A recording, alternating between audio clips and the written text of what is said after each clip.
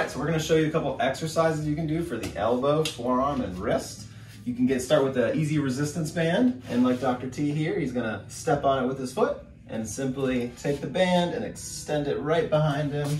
You can see how the tricep engages. You can see the muscle here. You're gonna do about 10 to 15 reps. You're gonna do that about 3 times a day. Perfect. The next one we're gonna do is the forearm flexor. So he's gonna have his palm up and simply flex his wrist right in towards him. Again, doing a couple repetitions 3 times a day. Extensors, very similar. You're just gonna flip your wrist over and again, extend back, almost like you're starting up a bike. There we go.